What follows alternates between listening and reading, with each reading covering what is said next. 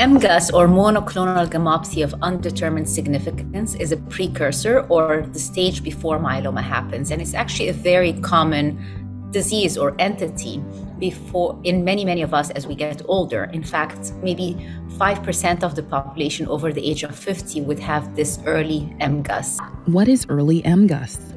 The condition of MGUS does not usually impact a person's health or result in any symptoms.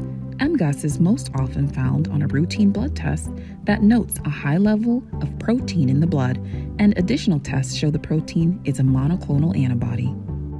So MGUS, or monoclonal gammopathy of unknown significance, is a precursor to typically to smoldering myeloma and then to multiple myeloma. Not all MGUS is going to progress to multiple myeloma. In fact, usually does not.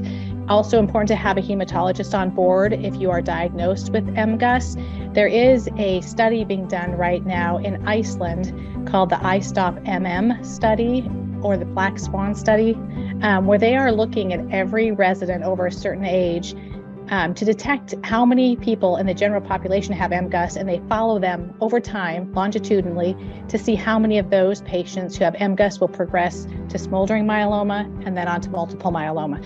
So it's really interesting. I guess what I would say about MGUS, if you're diagnosed with MGUS, not to panic. You have a lot of time to think about it, to have a hematologist follow you, and typically MGUS, as far as I know, is not treated. It is just monitored to see if it will progress onto smoldering myeloma and then onto multiple myeloma.